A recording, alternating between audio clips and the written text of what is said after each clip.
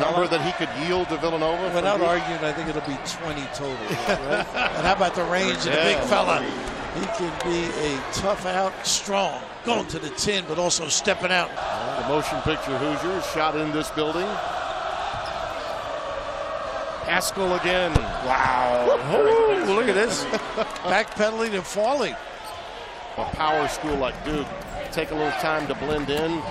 He's coming out of his shell now, and there's Paschall who's out on a of his dribble shell. drive. Oh, big time. Villanova 5 for 5 from 2-point range, 2 out of 6 from downtown. Paschall with both. There's a third. How about that? You can't get any closer than shaking your head.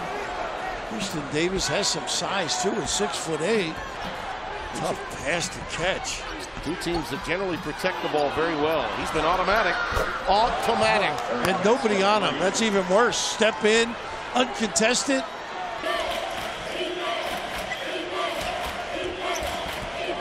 Paschall iso'd. Look at this kid. I mean, he is so powerful. He explodes off that deck. Paschall. Wow, indeed. He loves the seat of his pants after sure three. First points for Jorgensen. Gillespie in traffic. No. Paschall follows. And he did. He just disarmed people. Gillespie with that little trick. Try and guard the three-point line. Make them go for a layup. Jorgensen a drive. Rejected. Oh, did Paschall get all of that? He plays the whole game, this kid. Man. Just bring it in here. Ooh.